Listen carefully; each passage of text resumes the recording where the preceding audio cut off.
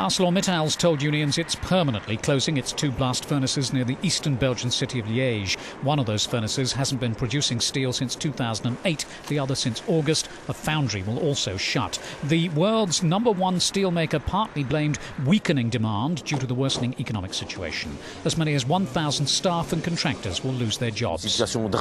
This union leader said it's a tragic situation, a real disaster for the steelworks at Liège and particularly for all the workers and their families. But we're not going to give up. We are going to look at all the possible alternatives to keep the steel industry in Liège. Workers at the plant there recently prevented 6 company executives from leaving their offices for 48 hours in protest over temporary closures and layoffs. Local media say the closures will also indirectly affect thousands more workers in the area.